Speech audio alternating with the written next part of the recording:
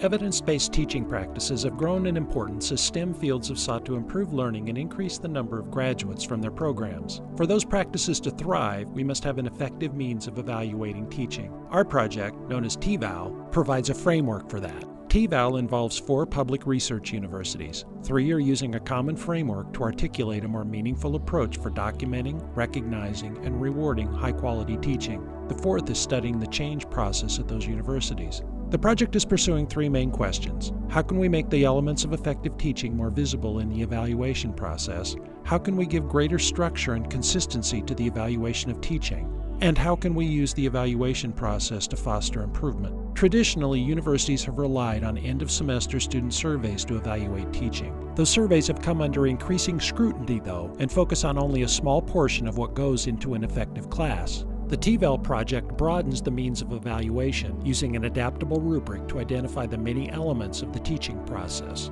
Rather than using a single lens, students, the TEval process draws on evidence from the instructor, from peers, and from students to create a more meaningful evaluation of teaching. The TEval framework breaks down teaching into 7 component areas and allows departments to better differentiate among tiers of quality. The project, which is in its 2nd year, has also created communities of change within and across participating universities. Guided by the TEval team, teams within participating departments in STEM and non-STEM fields work at shaping the rubric for their disciplines and at finding common ground among colleagues. They share their experiences and learn from colleagues in regular campus meetings. Once a year, departmental representatives from each university gather for a knowledge exchange. That exchange provides yet another means for information sharing, problem solving, and community building. The TEval approach has several benefits. It creates a more nuanced and comprehensive evaluation of teaching. It helps reward instructors for the behind-the-scenes work they do in creating, revising, and teaching their classes. It allows truly excellent teachers to stand out. It gives evaluators a tool for providing clearer feedback to instructors and for evaluating instructors for annual reviews and promotion and tenure. And it helps align the evaluation process with what we know about effective teaching practices.